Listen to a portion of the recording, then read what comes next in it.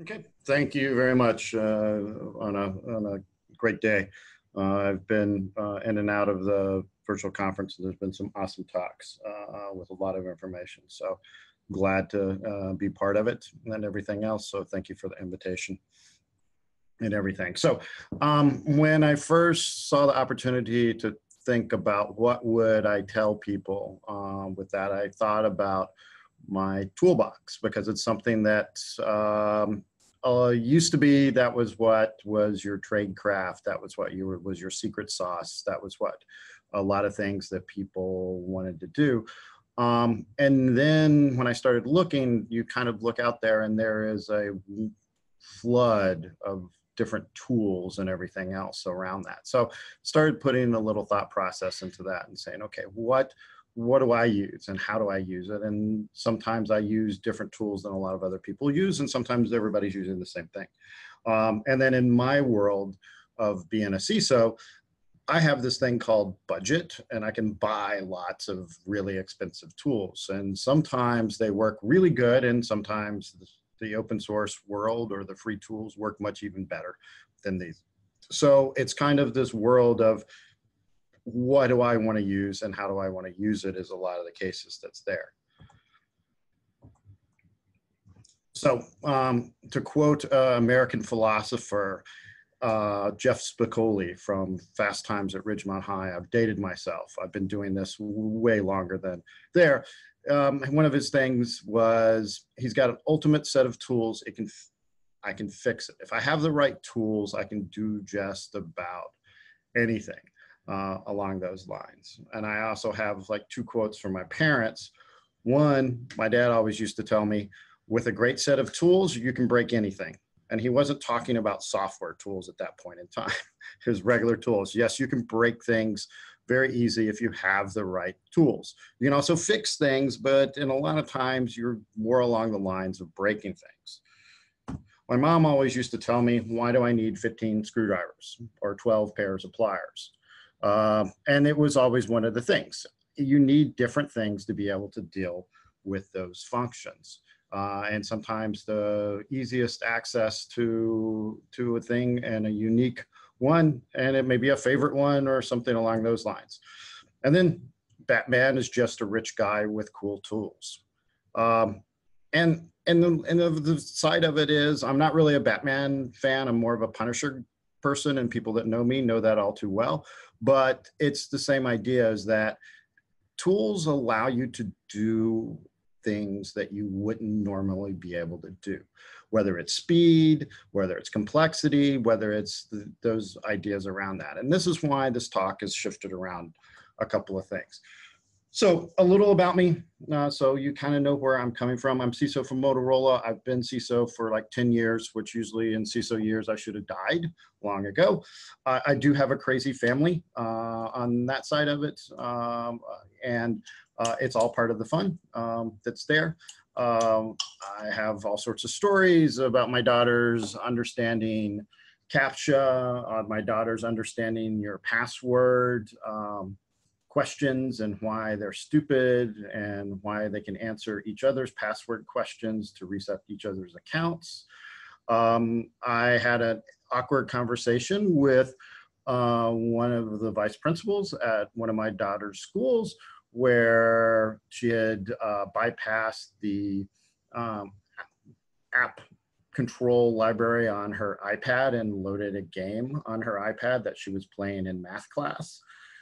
I gave her a fist bump when we were talking to the vice principal when I learned about it, that she had detention for that reason. Vice principal didn't find that funny. I did, but I had to explain what I did and how this was a good thing. She still didn't get it. That's there. I've done this a really long time. I've done corporate, I've done startups, I've done a lot of different functionalities. I've written tons of articles. You can go out and Google. Here's one on hacking the White House via wireless. Here's another one on wireless security in retail space back in 2000, long before a lot of the Wi-Fi stuff was going on. And it's continuing out there in the area, and along with the process that's there. I'm a lot of CISO by day. I work for some of the largest companies. I chase bad people most of my day. They're trying to do bad things to my organization and other organizations around the world. So I spend a lot of time in doing some of this stuff. So some of my approaches are around speed. Some of my approaches are around, hey, what can I look at really quickly and determine things that are around that. I'm a speaker conference junkie, fanboy, whatever you want to call it. I'd like to attend conferences around that. If you know a cool conference, you can tweet me at SecRich, or my contact details are in here. You can get me on that side of it. I like to attend new things. I think of conferences like restaurants. There's always a new flavor, a new way, and some conferences are not for everyone. Some conferences are around there. So try to attend quite a few number and speak at quite a few around the world, in a lot of cases that are there. And I'm always in search of more time because I don't have enough. I'm a security researcher by night. And I always say, what happens at night stays at night. I've been doing security research well longer than I've been CISO, probably closer to 20 years. I have a bunch of 0 days that I've given for different companies and organizations around. Part of that, unfortunately, part of the 0 days were many scary legal letters that I got from the places that we were giving out, or I'm providing information to, and saying, hey, you really need to fix this, followed by, don't talk about it, never mention it, and cease and desist at all activity that you're actually doing. It was a really nice thank you note, the way I looked at it. Maybe not so much, but that's where that kind of dealt with that. And I always look for one of the things, I really understand FUBAR, and you can Urban Dictionary that if you need to, when you see it. And that's kind of where I've always got into the security things. Once I see something, I'm like, this is wrong. Let me figure out what's wrong with it. And it could be a device, it could be an app, it could be something else. So my triggers are kind of when I see something or run across something, find it, then that's how I want to actually go into it that's there. So kind of the first area, and the one, are a lot of the vulnerability scanners, and such, dynamic analysis, other things that are around there. And I've really broken it down into some key areas. There's not a perfect solution. Let's be honest, everybody has their own method, and everybody has their own desire to do the scanning. So if you think it from a CISO perspective, I've got to scan millions of IP address spaces in my environment versus a very small segment. So speed, flexibility, and everything else is the choice that you're looking at versus some of the other things that are there. And one of the things I do like in a lot of cases is that the community editions of most of the tools that are out there are actually better than the production tools that you currently have that are being deployed. Because around the production tools, I have a different requirement. My production tool needs to eliminate as many false positives as possible and be very successful. If there's an exploitation and I tell you to exploit it, it has to exploit it, and it has to do it well, and it has to do it time and time and time and time again. So a lot of the things that are in the community edition, think of it as beta, they're before they actually go into the regular stable version of the edition, or what I get shipped as the professional versions of the tools that are actually there. So the community editions actually have a leg up in a lot of cases of these tools. And so that's why I like to use a lot of those, whether it's the Rapid7 Nexpos or any of the other professional grade scanners typically have a community edition that you can use, and limitations with that. Now, sometimes the limitations are, hey, you can scan an IP address block, you can't scan external IP addresses, et cetera, with that. And that's true. Just always remember the Network Address Translation Association you can leverage at the same time on devices as well. So there's ways, but one of the things is that it's the area to be focused with that's there. I'm a big fan, and I was glad the previous conversation was talking about Burp Suite. That's a long time in my toolbox. If you can afford a professional, the pro version is really sharp, really supported, big community effort. I think that's one of the big things that I look at for a lot of my tools. They fall into the same community standards that are there, is that there is a community supporting the tools. There's pages of functions. People are going in and out of that. And I think that's one of the key areas that are around things that are around that. One of the big things that I start looking for is specialties and some of the other stuff that's around that. So things that can run in other platforms. In other words, I don't necessarily need a Windows or a Linux box every time I want to be able to do a tool or someplace else. That's why I like things like Python and Java capabilities, because I can run them in a lot of different locations and get closer to where I need to run them from, or in some cases I'm already inside the area that I need to run them around that. That includes like Vega, which is Java based. And then some of the load basing, if I've got to do a lot of things, because sometimes you come back and I'm like, where do you start? How do I want to look? What am I looking for? Or I've got a lot of load that I want to process. So very deep websites and everything else. Some of the stuff that's really big and bulky, as I refer to it as, Google's Skipfish tool does a really good process function. It's really lightweight on the CPU and everything else, is not trying to kill you, but does handle a lot of app side functionality that's around there in some of those other ones. And then you can go back, go down at the other side of it is sometimes people like GUIs, other times people like command line. It's a choice, it's a perspective. Sometimes the command line people are just happy with. Other times people are trying to want a GUI just because it's more configurable and some of the other options that are there. It's a preference and there's not a right or wrong answer for it. And some of the time, a lot of people look at the other features, and that's what I typically do on some of these areas. If I've got things that are in JavaScript, I maybe use Grabber to look at it, to look for possible exploitation, or something in Ajax that's around that. My programming is not the best in the world. I spend a lot of time in Python.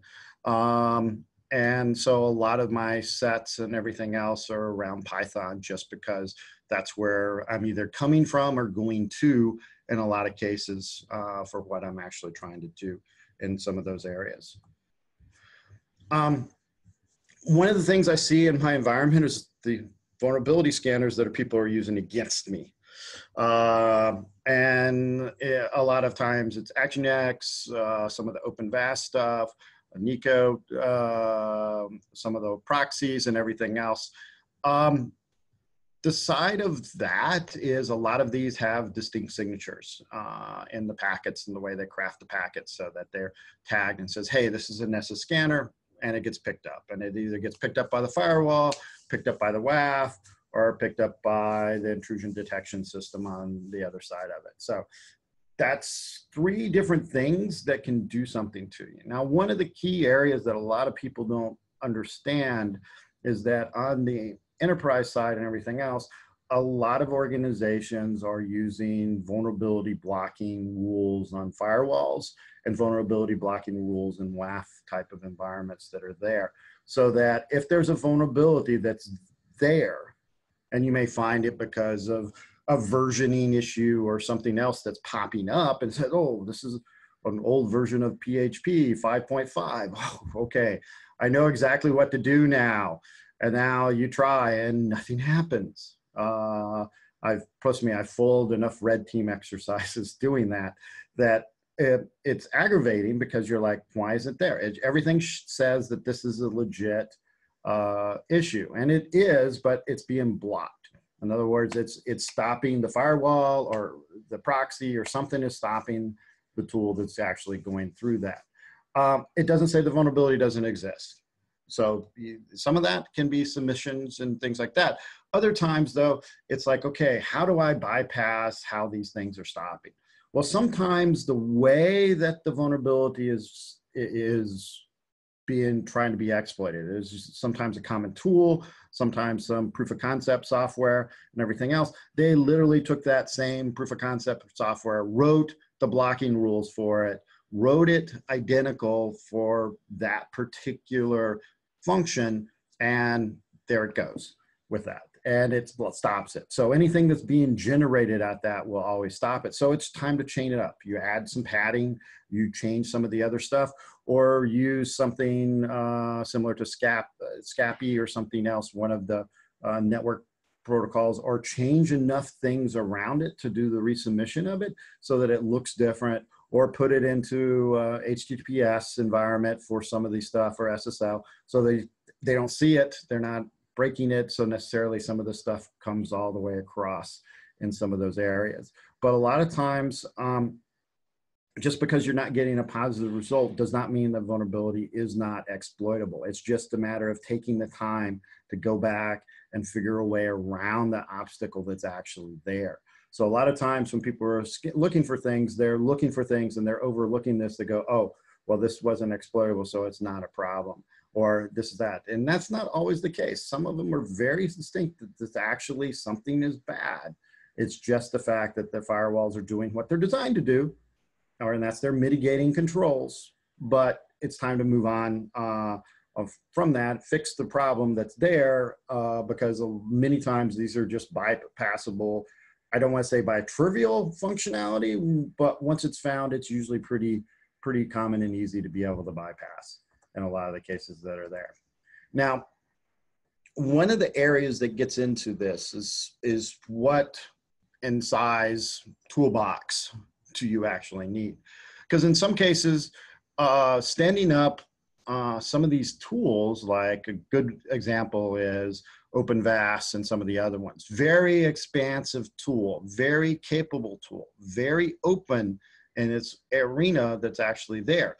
But it's a bunch of different components all tied together. A lot of the open source tools start getting into, well, here's my engines, here's my databases, here's my reporting system, here's my console, and you end up with like, oh, I need like 6 separate servers, or lo and behold, I can run them all in one giant VM environment, which kind of defeats some of the purposes around this. But the idea behind that, though, unfortunately, is that it's complicated to upgrade, it's complicated to maintain, and it's complicated to do some of the environments that are there.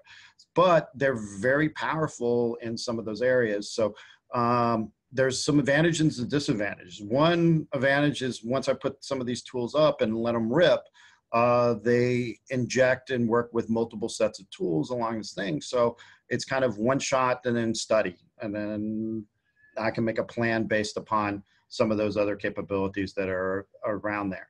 A lot of times, multiple tools allows me, Rapid Scan's a good example of this, I can deduct the false positives. So I'm not spending a bunch of time on a lot of different things that are around there.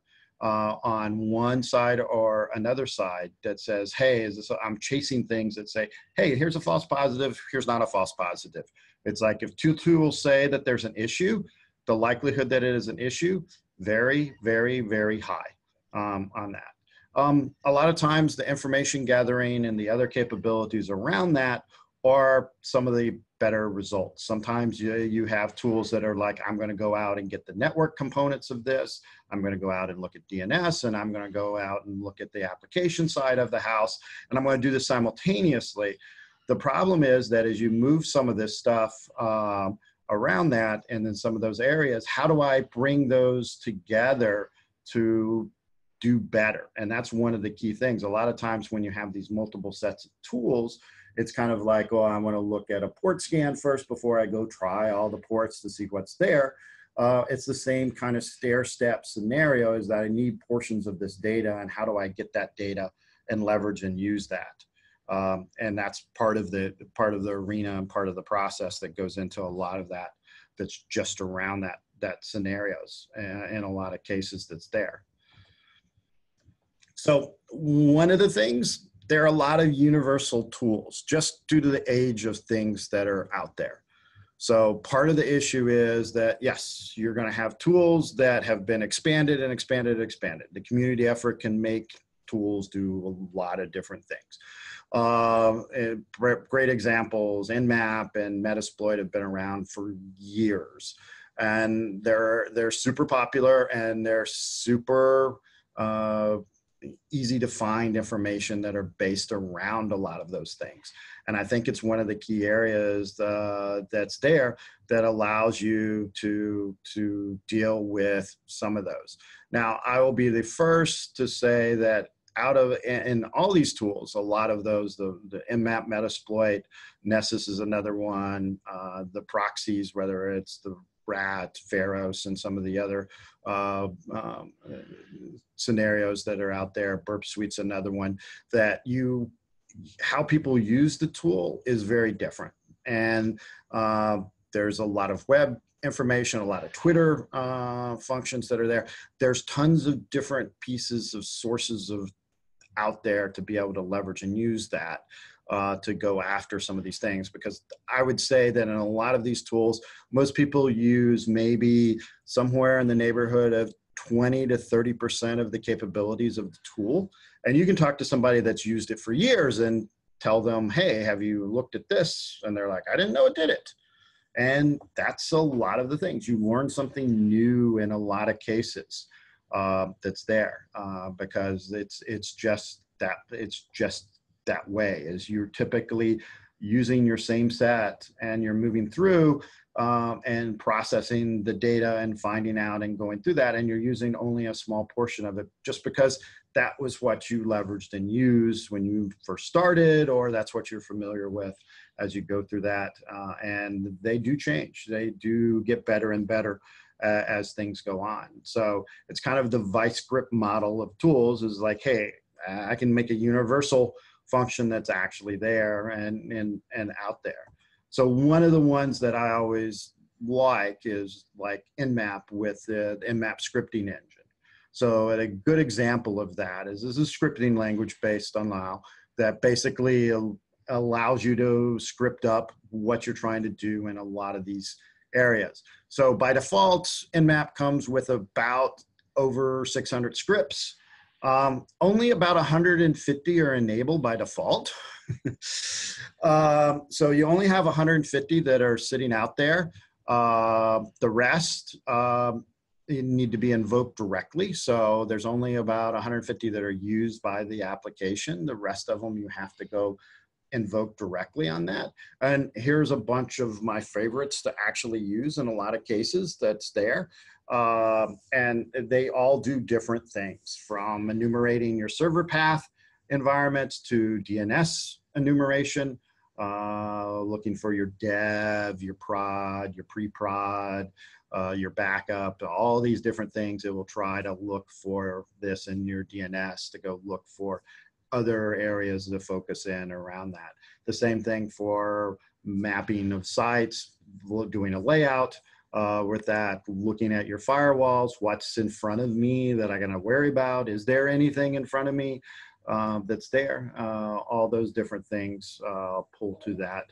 There's some of the other stuff that's around dealing with vulnerabilities and doing vul scans. So Vulners and Vulscan are two scripts for Nmap that looks for CVEs. They use a database. One uses one locally, one will go out and pull out the database. They're basically looking for common CVEs and see if they can actually pull and look at for those that are there. These are great pieces of software to give you a cursory look. A lot of times when you're starting to look, if I got to scan once, why do I need to scan multiple times around portions of this to be able to do it? This also goes back to looking for your web application firewalls. Is there one? What's the fingerprint? Is it something in the cloud? Is it something on-prem? A lot of those areas that are around there.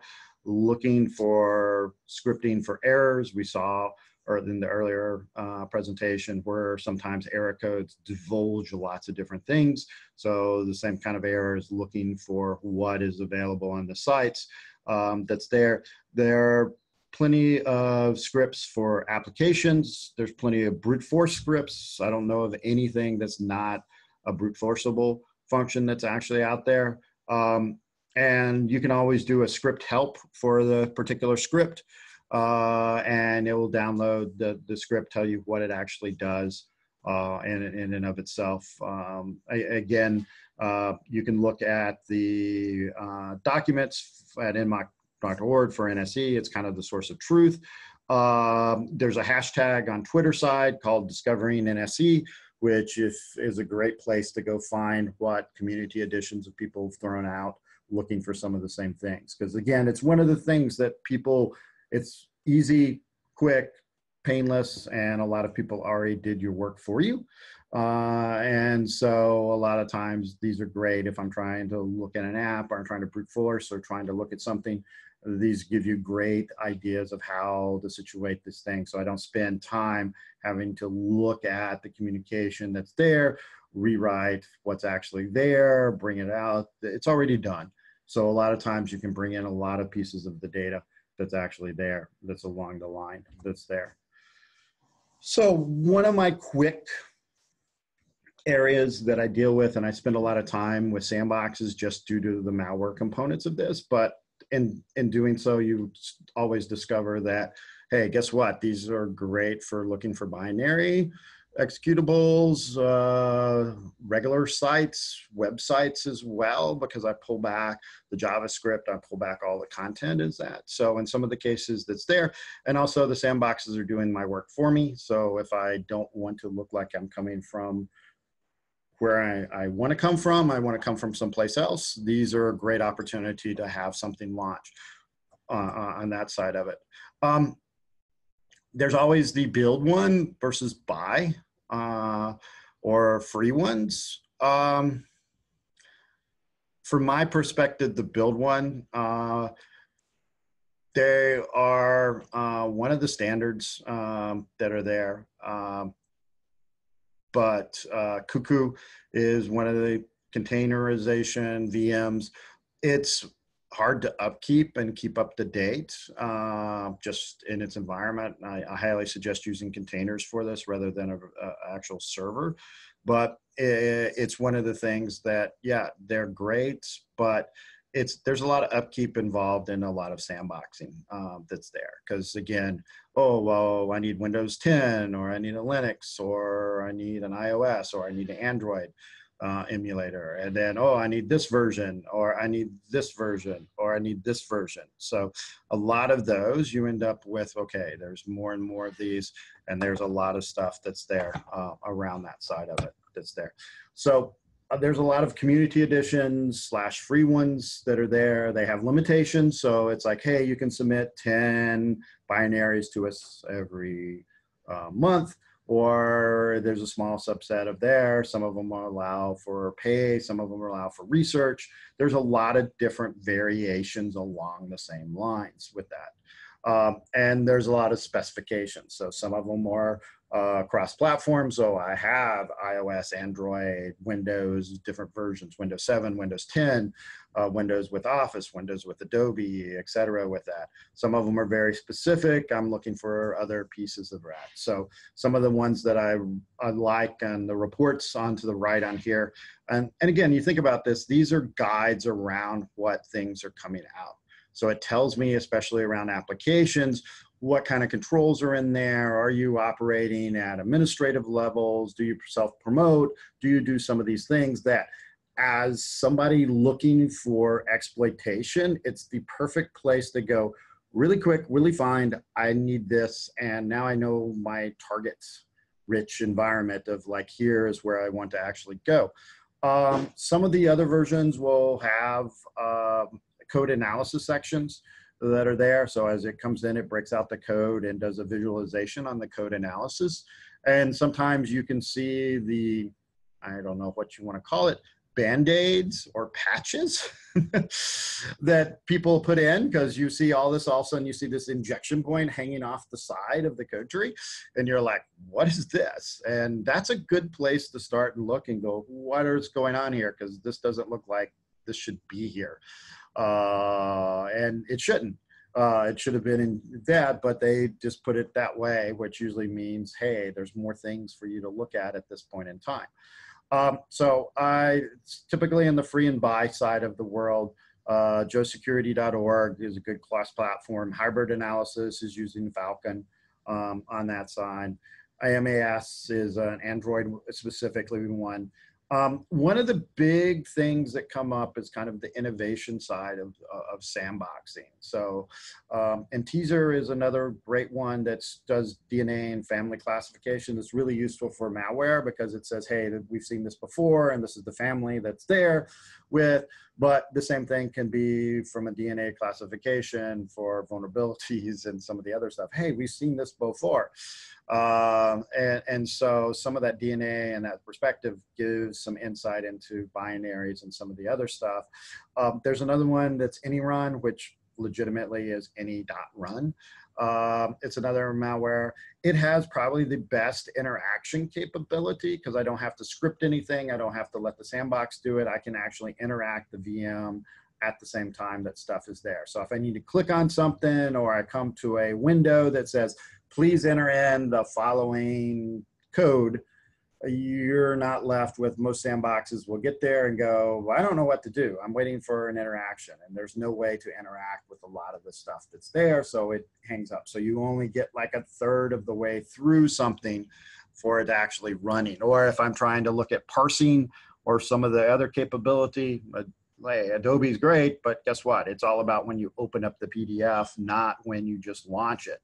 And so that's portion of file open. I need that capability. The AnyRun product does a great job of pulling that information in, allowing you to interact with it and doing a very nice report of the data that's actually there, providing you with the details that are actually there along the same lines that's there. So one of the other key areas that I like is static code. And people are like, well, who likes to look at other people's code or some compiler code that people wrote? Well, no one, because I can tell you no one likes to look at my code. But in a lot of cases that it is, you do need to look at things, but looking's different. And this is one of the things that unfortunately, and in the world of tools, the corporations have an advantage of this. The static code tools are really good with that. And they find a lot of the consumer side of it that's there, or the business side of it. They find a huge amount of tools that are out there. There's big names, brands of it, and they do an awesome job, and they have different levels of services that are there. But they cost money for a lot of things. But if people were actually using them a lot, we would have a harder time finding bugs that are there. And that's not the case in a lot of cases with that. So a lot of times, the problem is that these code tools, part of the software development lifecycle and everything else, were plugged in after the code base had already been established for a while. So maybe you had 50,000 lines of code, really small amount of code base. But out of those 50,000 lines, there may be 10,000 lines of code that need to be changed to fix that code base. But why? Because, well, it was run on version 3. So there were 3 versions of this to go through. And now, okay, we almost need to rewrite part of the whole app to be able to do it. No one wants to do that because they're like, hey, we need to have version 4 out in the thing. So just fix what we want to fix and go back to it. So a lot of the things that you start looking at look great on the outside and everything else. And then when you do something on the inside, it almost, you're like, oh my gosh, this is crazy. And you run into that time and time again. So I can tell you that these tools are not being leveraged and used in a lot of cycles that are out there. They're getting more, don't get me wrong, they're getting more and more, but there's still all this legacy code that's never going to change, never going to work into these environments that is perfectly exploitable that's there. Now, they do win on the capabilities. All those tools that are out there are definitely out there. That's there. There's two lists that I like to use. A lot of the static code people, I like to say that find tools that you're like the output of. So some of the tools they output comes out very straightforward. Other of the tools try to be cutesy and, hey, we will add some extra pieces of data from some CVEs and some other stuff. Other tools are like, oh, well, we'll try to give you some ideas on how to fix it. And then other tools are pretty much just raw. It's like bad with that. So depends on what kind of output you want and what languages you're trying to process this code in from the source code side of it. So sometimes you're dealing with very, very normal classifications. Other times there's some abstract function that people are writing in that you want to be able to leverage or use. Well, you need to have a static code analysis for portions of that in some of the cases that are there. So here's two links that are really good for the tools.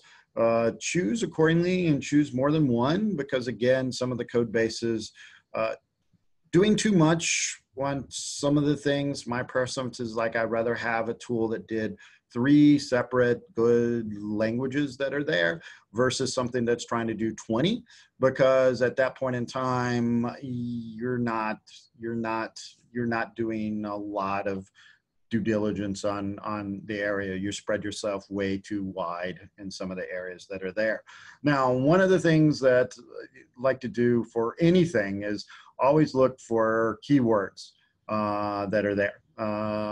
So finding the keywords typically relates to problem. If you see these keywords, there could be potentially, this is either a vantage point for you to take a closer look, or this is a vantage point that there's a problem that you just found. Figuring out how to take advantage of that problem is a different story. But things in code that say things like debug or trace or method equals get or location, all those times when you see that, you're like, okay, location means you're trying to do location, and no one's going to shorten that. They put it in the code as, hey, here's my element that's there. So anytime you're popping the location, you're going to be like, oh, where are they going to get this? How are they doing this? A lot of the same things. Same with debug and trace, and that is like a lot of the stuff was left in as part of the as part of their normal process, and it's still there. So you can take a look at. Same for a database with execute or delete or queries, creating objects, getting strings, data adapters. The same for input validation. Hey, file reader, file writer, Java IO file. Each of these are usually specific that's there. The same thing goes for output validation. Hey, if I'm encoding the URL, I'm encoding the HTML, all those pieces tell me things. Oh, I'm writing a response.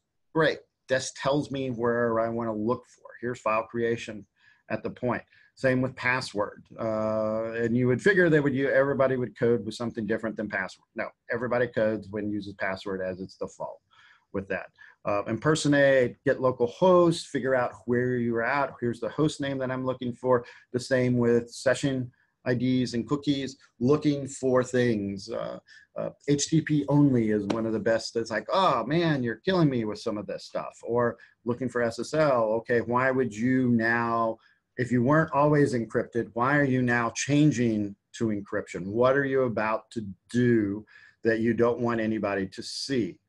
And again, look at code and think about it of what's actually being done. You don't have to necessarily understand to figure out this, but looking at these snippets and finding those very early on are usually the keys to looking and finding where things actually are, versus the other side where I start at line 1 and I get to line 50,000 and I've got a headache and I'm just awash, because no one really likes looking at other people's code, because I don't understand the method to the madness that's going on. So using keywords and searching for certain of those things, whether it's encryption or error codes or data transmission, gives me the idea that these are important areas that I want to focus in on, because this is the likelihood where mistakes have been made that I can take some exploitation around and use and leverage those. Some of the tools will do this very quickly for you. You can do it yourself, just keyword searching and through some of the stuff that's actually there, whether it be HTML or regular source code or Java, JavaScript in these environments that are there that are leveraged or used. So utilizing keywords are really good as part of the process that's there. Now, why would I, if I couldn't talk about mobile, it would be kind of a shame. So there's certain things I can and cannot talk about as we're a mobile provider that I don't want to say. But as far as mobile, everything is an app. Everything is going to an app. Even if it's a stupid web browser that's wrapped as an app, it's still an app. People are wanting applications. The businesses that are developing the applications want application versus website because it gives them a feeling that they're there. So more and more things are going to applications that are there. Commercial tools, really good. We use one called Now Secure that is great at doing all mobile app and doing it. To do it correctly, you have to be on the hardware that's there, which kind of now becomes a barrier to entry to a lot of people. Because guess what? I need to have like 6 different phones and everything else to be able to do this and have different versions of OS. And some of them I need to have 6 carrier accounts, et cetera, because Wi-Fi doesn't necessarily work all the time. And so a lot of those things become problems for a lot of people when they start doing mobile testing. And then again, having test rigs for mobile phones is not the easiest thing to develop. And there's a lot of stuff that's around there. So that's one of the key areas that's there. Now, one of the key things to look for on mobile and the platforms that are actually there is look at the server and application checks. First place to go for any of these, because these are always the ones that are messed up, for lack of a better term. Because it's 2 different pieces. The server is in the cloud somewhere running an application and everything else. The development team that was developing that code is not the people on the server side. The development people developing the app code are on the app side going, hey, we're writing this and we're mobile app developers. We're not server guys. That's the IT department, or that's another group that's actually there. And they're like, oh, well, it's in the cloud. We just stand this up, spin it up, put some software on here, listen to it. And then what are you sending in? How are you sending it? Oh, okay, we're sending this. Okay, good to go. Easy. And unfortunately, that's part of the problem. How does authentication happen? How does a lot of the other stuff that are there? How do I log into it? Do I use something uniquely to it? Is there a CAPTCHA portion of this that keeps from brute forcing? What happens when I send you 100,000 requests? Things along those natures. And oh yes, the big thing about apps that a lot of people don't know is that I have to support old versions. It's not like a website where I just fix the server and everybody's automatically upgraded. The applications, it's up to you going and saying, yes, go ahead and do updates. And it's like, yes, yes, yes, yes, yes. Or if I change my permissions, follow the privacy statements, any number of things can keep you from actually upgrading one of these. Or you just never download the new ones. And you told it, hey, I don't want to ever upgrade my apps that are there. And well, it has to work with that application. So that's a portion of the server side that has this problem where I've got to operate on all these different variants. Even if I break something, I cannot not have it talk to me in a lot of cases. So those are issues that on the server side are the easy ones to actually find in a lot of the areas. Transportation layers and ciphers, so many times you've seen so many talks, and I'm sure there'll be more talks of this, of how, hey, something's not encrypted being sent, whether it's GPS locations, authentication, other things. It's getting better and better and better, but there's so many things that are still left non-encrypted. They'll do it. And a lot of people are like, why in the world of dealing with a world where everything's going encrypted end to end around this, are there applications still to this date that's there? And it's part of the battery life, it's part of the CPU utilization of the device, along those, that there was an old idea that, hey, these were kind of fragile devices, didn't have a lot of horsepower, and if I encrypt everything, I suck all my battery down, and that does happen. Or if I encrypt everything, I'm now impacting the performance of my device, and yeah, that happens too. But it's secure, so a lot of times they're trying to balance that performance with security side that's actually there. Business logic rules are really good to exploit in applications. And the reason why they're so good to exploit on the application side of it is they're typically the same rules that were set up for web. And it's not the same logic. And so a lot of times of like, how do I reset the account? And most of the time you hit on the reset button and it's like, it'll click out and it will send an email. Woohoo! And so you see all these different things that are really designed around, hey, this is the same way we did it on the web, so why can't we do it this way on the application? And those are very good around that. The same thing for like brute force is like, oh, we have a CAPTCHA sitting up here, so if you start banging on this, we're going to come back at you and make you type something in. Well, how do you do that on your application? And do you stop it? Do you not stop it? How do you do that? And those are things that are not thought through. Same with permissions of what permissions do I need versus what permissions do I want versus what permissions are actually the app actually has. So the security, we always go with, hey, least privileged. Applications, unfortunately, is most of the time they're like, well, most privilege, and then we'll cut ourselves back if people yell at us or we wonder why things. And a lot of times the privileges used to be in the old days, these were really badly done. It's like, hey, I need to be able to read and write files. And you're like, oh, no. And it was like, well, how do you expect me to take a photograph and not write it to your thing? Oh, okay, that's what you're doing. So they weren't really specific.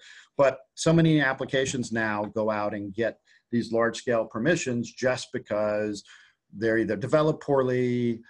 That's usually a key sign. If you have really bad development environment, they will ask for a lot of overreaching permissions, or your malware. You'll ask for overreaching permissions because you don't understand how to make this work the way you need it to work without doing the permissions, or you're not in a mobile development, you're just in a regular development shop that are there. A lot of times code issues are pretty much normal code issues that are around there.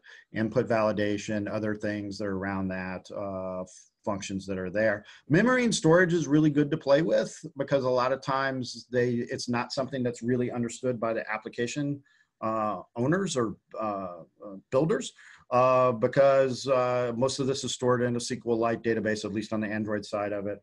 Or other databases that are there, but sometimes they're stored in clear text, sometimes they're stored and they're not removed, so they're stored and left in logs, they're stored and left in cache. So when I connect to something, I'm like, here's my log file of all my connections, and oh yeah, here's the username and password that's in the log file. Or here's my things that are in cache that stay there. Doesn't change, doesn't do it. A lot of times things are in a debug mode when people are looking for things, and then they're produced and they're still in debug mode. Someone never turned it off. That's there. Information stored in the clear. When they crash, they dump everything around that and some of the other stuff that's there. One of the key things to remember, though, is that when you start messing with applications or actually messing with the iOS or the Android functions that are there for the software side of it, you can break stuff and it don't work anymore. Really bad. So sometimes you can revert back to it, and other times it takes a lot to revert back to it, and sometimes it's just never going to come back. So I tell people, please start. If you're starting in the world of mobile apps and you want to beat on something, buy used stuff, buy stuff that's cheap versus expensive stuff, because things will break and you will blow things up, and it will not come back, and you will be sad at the phone that's there, that as you see, it's just, you power it on, it powers itself off. So that's one of the other areas that are there that's around that. IoT devices. So IoT is one of these areas, brand new stuff, but it's also cool stuff. So it's all about the device in the world of IoT. And what I mean by the device is finding what you're trying to look for. Remember that these devices are designed typically to be cheap and replaceable and easy to use, which for us, hey, this is a great opportunity because cheap, easy to use usually does not go well with security. So part of the way that you look for is typically kind of 4 different areas to do exploitation on these IoT devices, and they kind of like open them up for that. One is the firmware. You don't even need the IoT device if you got the firmware with that. Sometimes the firmware is encrypted, which, sorry, it's encrypted. You're stuck at this. Find another device. Typically that. You're not going to necessarily brute force encryption. You're not going to necessarily get the keys. You're not, it just makes things really, really difficult. It doesn't make it any more secure. It just makes finding it a much more pain in the butt to actually do. If you look at the non-encrypted version, you need to extract it, analyze the firmware, look for common exploits, the standard thing, it's code, understand what's there. Look for backdoors, connectivity, other things that are all there, strings, passwords, other things that make sense when you start looking at this stuff that you're like, aha, I found something here that's there. You can get it through other ways like support sites, call people up, send email off. I need to reset this device. How am I going to reset these tools and everything else? Those are all common steps that you can typically get, and you can get some additional pieces of that. Hardware, figuring out what it is. FCC ID, you can usually typically look on the ID on that. You can get it's got a barcode number, registration number with it that tells you what it is or how it's registered. And that Google usually has some information on that side of it. MAC address will give you the manufacturer of at least the interfaces that are around that, and again, looking at support and functionalities that's there. I'm a proponent, they're cheap and easy. That means I can buy more than one and I can open them up, even if it tends to violate the warranty at some point in time, and we won't discuss other legal ramifications about opening up devices. But it's there. The screws are hidden 9 times out of 10 under rubber pads. I always say use a lighter and a Bic pen. Simply due to the fact that you can make any screwdriver that you want to by melting the end of a Bic pen and inserting it onto a screw. Do not do this at home or use at your own risk, but opening up will give you access to the PC board, which now you can look for slots, enabled slots, everything else. From a hardware standpoint, there's a lot of things that I can do on the hardware side. In other words, I can disable ports, I can not enable stuff. So even if you find a USB port that something's plugged into, doesn't mean that it's turned on and enabled by the software. And so a lot of these things that are built sometimes have those areas that are there.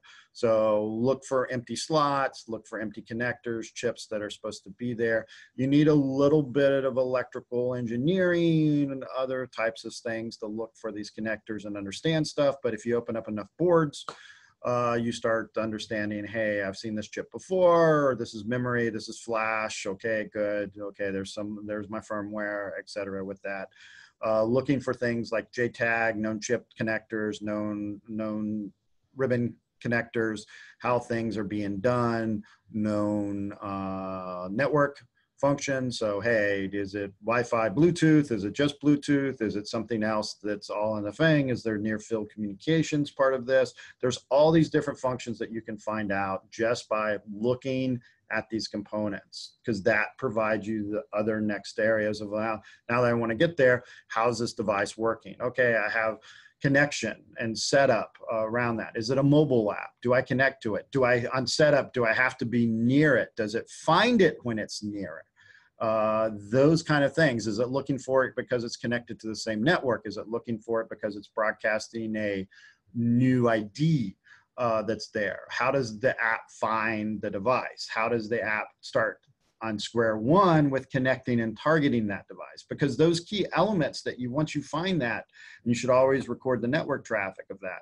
Now you get into this, oh, now I see how this is finding it. Now I see how it's working. And now I see what it's on there. Is it using known protocols, universal plug and play, and some of the other ones that I can use potential exploitation because of the service that's running on that. Each one of those things provides kind of the next learning or stepping stone that gets me to the next level that's actually there. You can have, oh, it's configured via web interface. Oh, okay, so how is it configured? Is it set up for HTTPS? Is it configured for secure? Does it go to a secure standard? Or if it goes to secure, can I do it insecurely?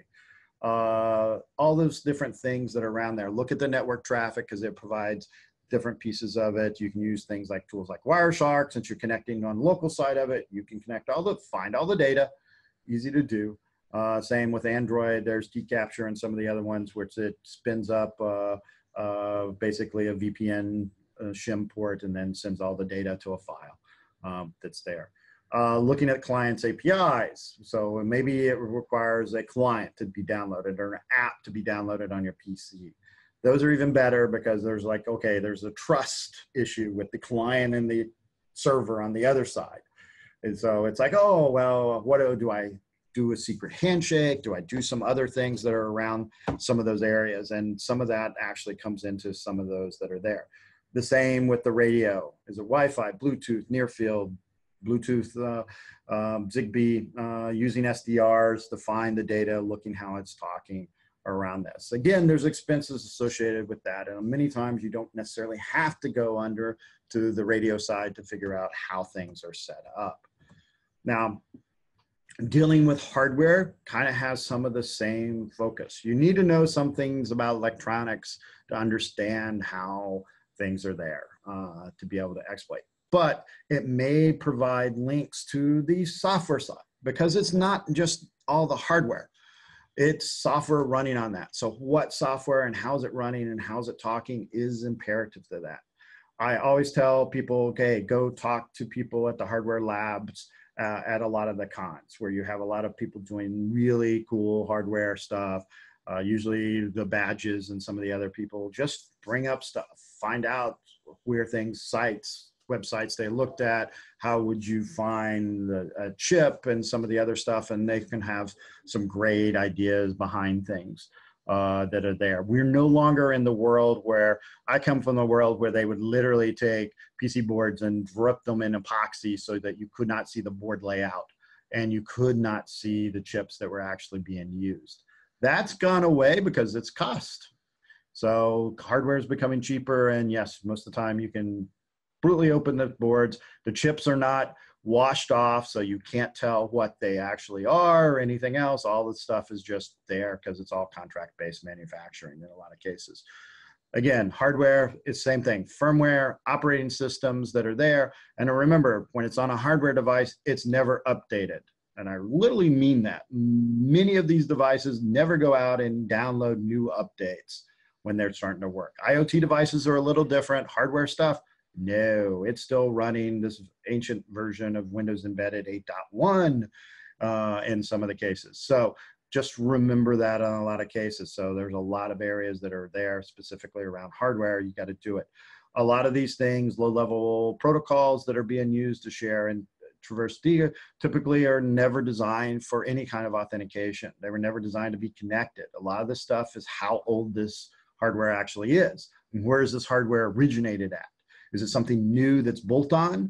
In a lot of cases, TVs are a great example of a bolt-on hardware because they're basically, hey, it used to be a TV. You plug cable in, hey, it showed a picture. Now it's like, hey, we have Netflix apps, we have Hulu apps, we have all these apps that are basically a board that's plugged into the TV that goes, okay, here's how we do this. And so in that bolt-on, you know those two systems don't necessarily communicate at certain levels. So focus on the system that is the bolt-on component of it, not basically something that's been manufactured around that. And the conventional side of it is the same thing of encryption apps, replay attacks. Hey, if something worked once, it will always usually work again, unfortunately. Timeouts are always key. If I'm authenticated, when do I not get authenticated anymore?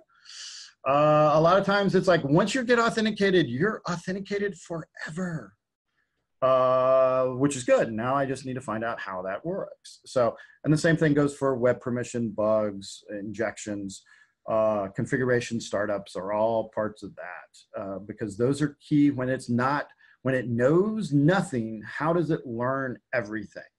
And how is it going to configure? And that's an easy way to go in and dive into some of these things. Network services, again, going with the hardware, always outdated, always buggy, always not working very well. A lot of times brute forcing does wonders for this. Clients are still the same thing, trusting APIs and current connection that are around there. Choose cheap hardware. Expensive hardware sucks because when you break it, you're like, it's not a toaster. You're like, okay, now I need to go buy another one in a lot of cases that are there. So I would like to thank everyone, especially Bug Crowd and the rest of the folks on that side of it. So I'm glad I was able to present and everything else, and hope some folks got a little bit of information around it. Thanks again, guys. Thank you so much, Richard. I really appreciate you giving such a great and thorough talk for the community. Thank you so much. My pleasure. All right, so we will get our next speaker set up here. If you have any questions for Richard, please feel free to tweet at him. He's at SEC Rich on Twitter. And also tweet at BugCrowd using hashtag #ItTakesACrowd. That's where we have all the conversation for LevelUp up there on Twitter. But yeah, thank you so much, Richard. I really appreciate it. My pleasure. I'll be hanging out in the Twitch stream for a little bit. So if you need anything, feel free to step up on that side of it. So thanks again. I really enjoyed. Awesome. Thank you.